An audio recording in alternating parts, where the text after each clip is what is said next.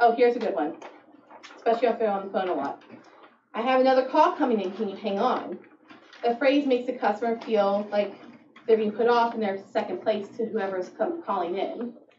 Even if it's your most important client, even if it's your biggest client that you have, maybe if you say, if you don't mind, I'm going to put you on hold while I figure out a solution, quickly click over to the other person, hey, can I call you back? I'm on a call right now, and then you've made both people happy. So you can see how the way you word stuff makes a huge impact on how you sound to a customer, either in person or on the phone. Does anyone have any situations where they've had to either reword something that they said, or they've had something like this happen to them when they've been going through customer service? John? I'm a horrible customer service person. I know. I expect, if I'm dealing business with people, I really expect them to, if they want my money, they need to shine, right? Mm-hmm. And if they do shine, I go out of my way to make sure I notify the manager. But I had a customer service incident with Verizon. My wife had to walk away. I was on the phone. But I was talking to the lady. Clearly, she was on a script.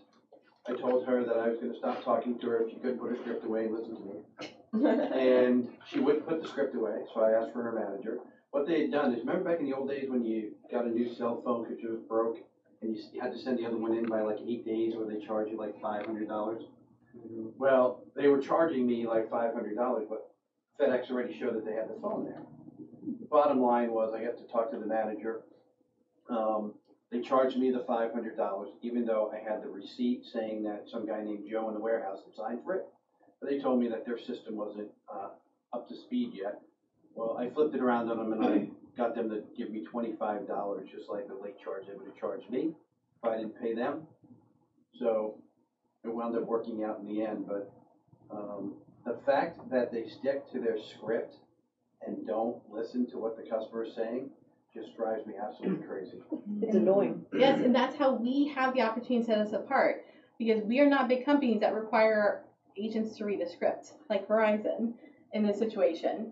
We can have that personal touch as micro businesses to make an impact in our community to people that probably truly need it. We never know what people are going through when they're on the other end of the desk or the phone. We don't know.